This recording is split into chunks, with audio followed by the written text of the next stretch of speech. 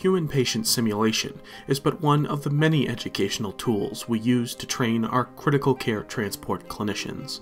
It gives us an environment in which our nurses and paramedics can not only manage complicated cases and hone their skills, but also allows them to invest in a simulated patient in almost the same way they would a real one. Besides actual clinical practice, we don't know of any other educational method that accomplishes this. Although simulation is widely employed in the training and practice of a broad spectrum of healthcare providers and professionals in other unrelated fields, the unique challenges created by the numerous environments in which we work and the diversity of patients that we encounter requires an unconventional approach. As with everything we do at Boston MedFlight, everything is a team activity, and certainly the lion's share of the work in simulation is done by the other people on the team who provide technical expertise and some clinical expertise and a lot of logistical expertise. You know, the ability to do basic simulation is very easy, and anybody can do basic simulation. The ability to make the cases mobile, to make the cases interesting, to make the cases realistic takes a lot of brain power and takes some knowledge of technology and, frankly, just a lot of creativity. And we're fortunate to have a good group of people out here who can do that. The Commission on Accreditation of Medical Transport Systems requires certain procedures be done on a regular basis in all age groups that you transport. So that's a mammoth task for us. And as lucky as we are to have the clinical expertise of the hospitals that live around us and the opportunities to do training and education in all of those hospitals, there's a lot that we can also do in simulation. So part of our keeping current and just doing checks and balances, do you know how to manage this patient? Do you know how to do this procedure? We do that routinely in simulation.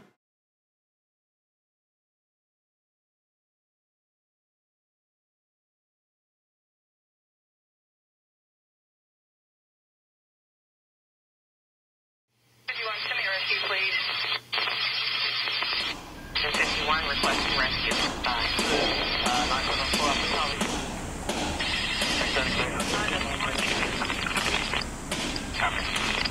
That point entering machine now.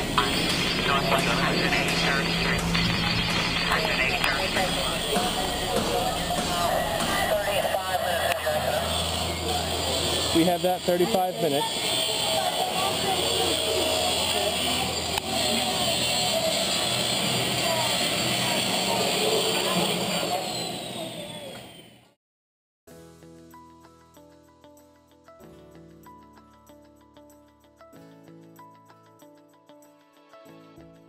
As Mike and I set up the simulation, let's review the case that will be presented to our crews.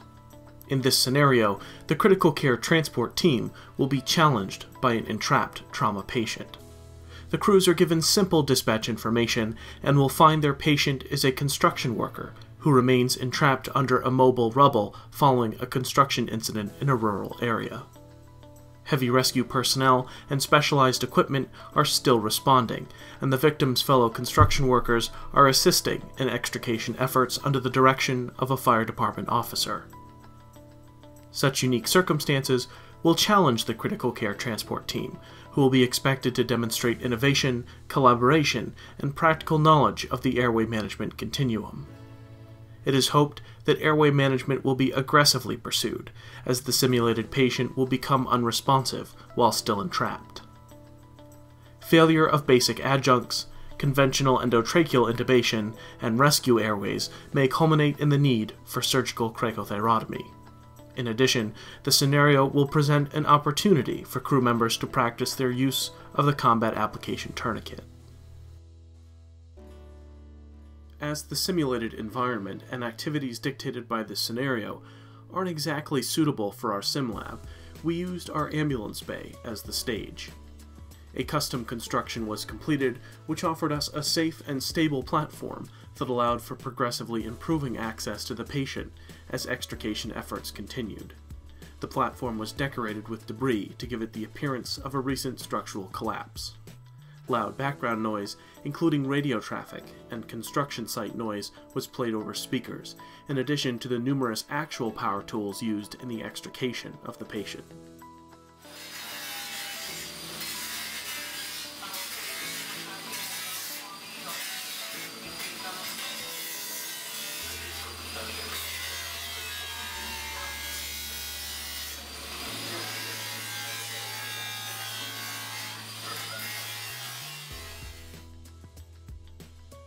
The wires, compressed gas, and blood supply to the human patient simulator were all concealed. In addition to the helmet camera worn by the actor playing the firefighter, a tripod-mounted camera was set up to capture the entire scene, and a small camera was secured inside the debris to monitor airway management.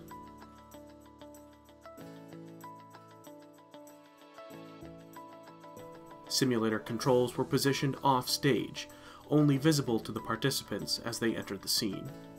During debriefings, many team members reported they often bought into the scenario and momentarily suspended their disbelief when managing the patient. As the scenario begins, the only access to the patient is through small openings to the patient's left and right, at the level of the patient's shoulders. There is a paramedic caring for the patient, and she reports everything below his torso is obscured.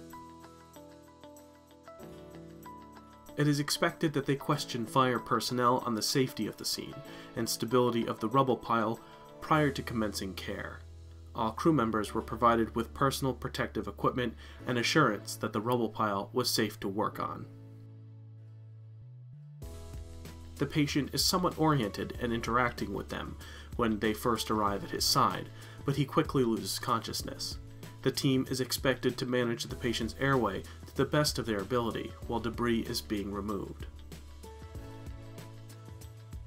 The methods team members initially chose to use in managing the patient's airway were varied. Some placed an oral airway and commenced two-person bag valve mask ventilation from both sides, others immediately placed rescue airways. All teams realized the impossibility of conventional airway management in such a situation.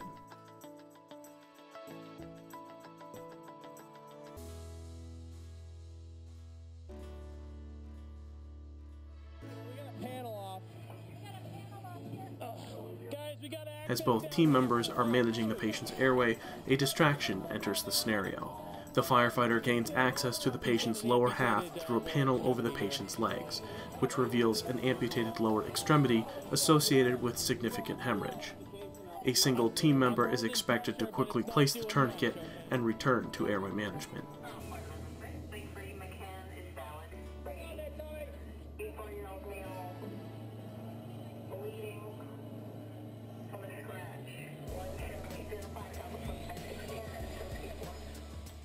Eventually, personnel with heavy rescue equipment arrive and allow for complete removal of the debris, limiting access to the patient's torso and head.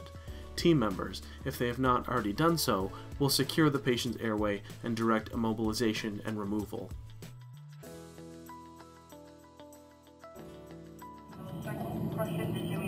Take good care, everybody.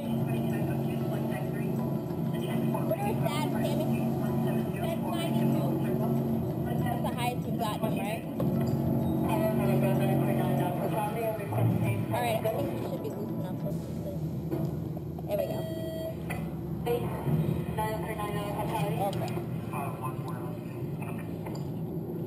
becomes 110 knots.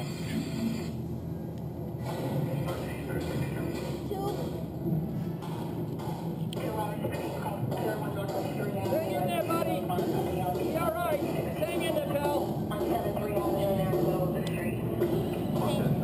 Good job.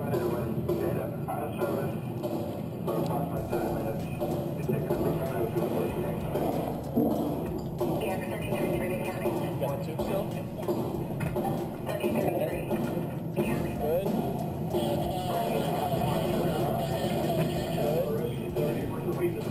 We got good color change. Put over his belly, that sounds good. All right, let's just get tight too.